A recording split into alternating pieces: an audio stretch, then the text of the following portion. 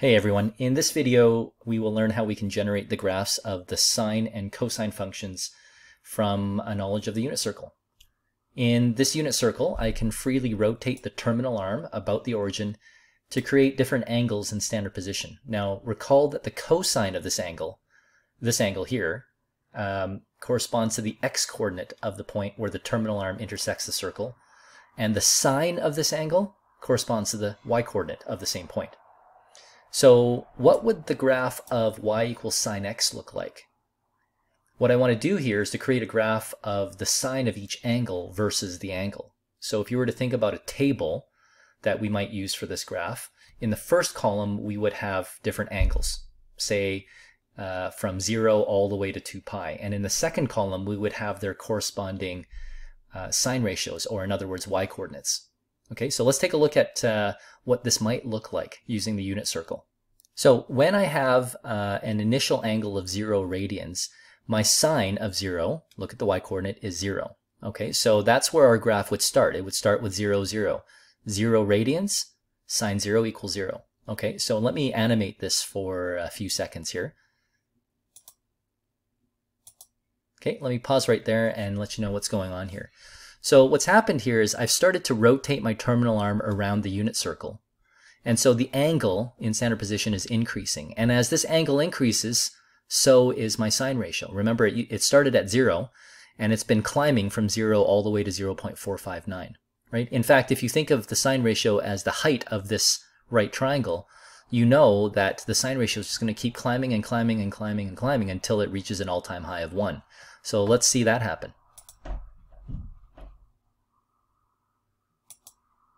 Okay, and there it is. So it just climbs and climbs and climbs until it reaches an all-time high of 1. And now, if you were to predict what the sine ratio, what's going to happen to the sine ratio, you can see, well, A, it's going to come down.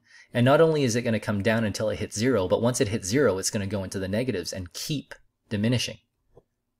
All right, so let's take a look at that happening, right? So sine ratio is decreasing, right? Because the sine of the angle is decreasing. Okay, until we hit pretty much an all-time low of -1. From there, we've only got a quarter turn of the circle left, but it's a more optimistic one, shall we say, because what's happening is we will anticipate that the sine ratio will climb out of the negatives back to 0, right? So it's at an all-time low of -1 right now, and it's going to just keep climbing and climbing and climbing, just as our pink graph is climbing and climbing and climbing until it reaches 0 again. Okay, so now if I were to allow this to continue to graph until, let's say, 4 pi. Let's just see what happens there. Okay, so as I'm rotating around again, it seems like I've heard this story before. I'm just moving around. My sine ratio increases until pi over 2 and then decreases. And this idea just repeats over and over again. Okay, so I'll pause it right there before it hits 4 pi because it resets.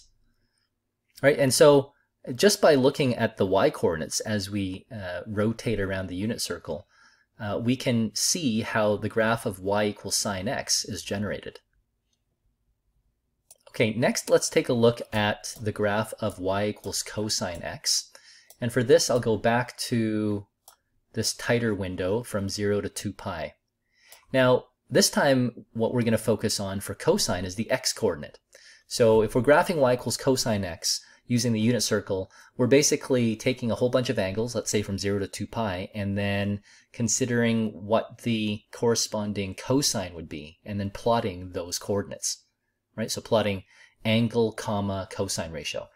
All right, so what I have here is the beginning.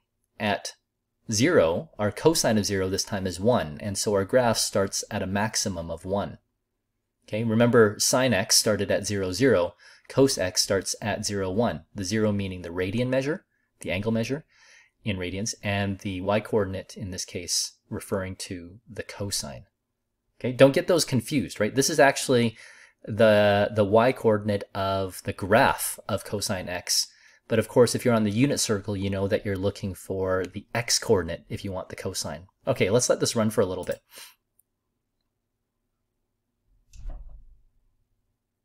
Okay, let's pause right there. So what has happened is we've swept through an angle, or all of the angles in the first quadrant. And so unlike sine, where when we do that, the sine just keeps increasing and increasing, we started at a maximum of 1 for cosine. So the only way to go is down, right? So as we move this way, and I'll show you again, that this pink dot helps you, right? The pink dot is at the 1 position right now, and the pink dot is moving towards 0, so obviously cosine is decreasing. It's getting smaller and smaller. Now it's 0.17, and it started at 1. And then when it hits pi over 2, it reaches 0. And then as we continue into the second quadrant, you can see that that pink dot continues to move over. The pink dot really refers to what's happening to cosine. So you can look at the pink dot, or you can look at what's happening to the x-coordinate of the orange point. Okay, so it gets more and more negative, and it looks like it's going to get even more negative before we're done with this as we move towards negative pi. So I'll just let that run to, sorry, not negative pi, but pi. And so this is the beginning of our graph. We started at 1. And as we move to pi over 2, we just decrease until we hit 0. And then as we move to pi, we continued to get more and more negative until we hit an all-time low of -1. And now we start climbing out of the negatives, right? So negative 0.8, 0.7, 0.6, 0.5, 4, 3, 2, 1, 0. The pink dot is rushing over to the positive side. And right there is about where we finish. And so again, we reach a maximum of 1. Okay, and if I let this run until we hit, say, about 4 pi, you can see that the cycle repeats. So again, watch the x-coordinate. The x-coordinate is getting low, low, low until it hits 0. Then it's getting more and more negative. Okay, as it comes to an all-time low of -1, and then after that, it starts climbing out of the negatives, reaches 0 again, goes into the positives, and proceeds towards that maximum of 1. So that's how we use the unit circle to come up with a graph of cosine x. Now to wrap up this video, what I'd like to do is to show the graphs of sine x and cosine x next to each other. So there's sine x, and I will remove the circle. Whoops. Okay, so I wanted you to see the two of them, and notice their similarities and their differences. In some sense, we can call these graphs siblings because they sort of share the same DNA, if you will, right? They have a lot in common if you consider their maximum points and their minimum points, but they are also different. And so pay careful attention to some of their properties that they have in common, and that also sets them apart.